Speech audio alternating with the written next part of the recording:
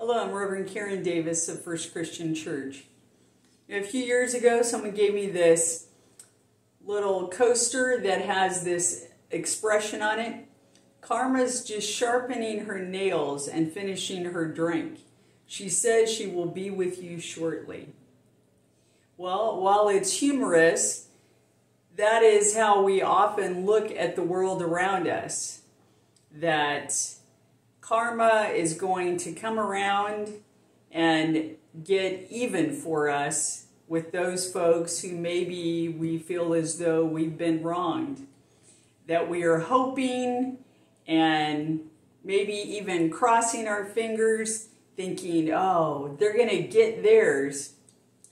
Well, today I invite you to read through Matthew's Gospel, chapter 18, specifically verses 21 through 35, where a parable is shared by Jesus about an unforgiving servant. There we find an example of someone who is encouraged to go out and to do unto others as has been done to him, but instead takes the approach of trying to get the most out of a situation, and in their attempt to get even and get what they think is theirs, they treat others unfairly. And it comes around again to not treat them so kindly when it's found out that they haven't extended the same grace that's been shown to them. That the servant who had been shown great mercy and forgiveness didn't show that same grace and mercy to others who owed debts to him. And as a result, when it was found out, his grace and forgiveness and kindness that had been shown was revoked.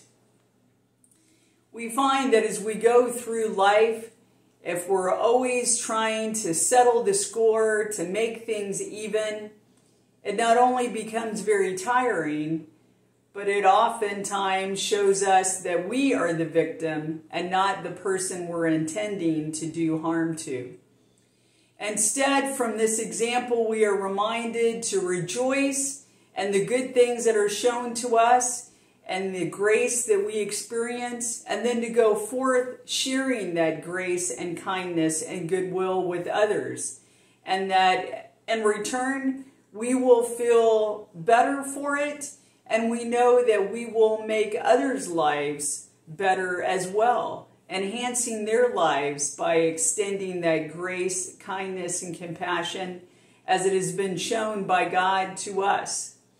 So I invite you this week not to spend a lot of time thinking about how you're going to get even, but instead think about how you might get even in extending kindness, how you could even work towards extending what has been shown to you in terms of grace and mercy and joy.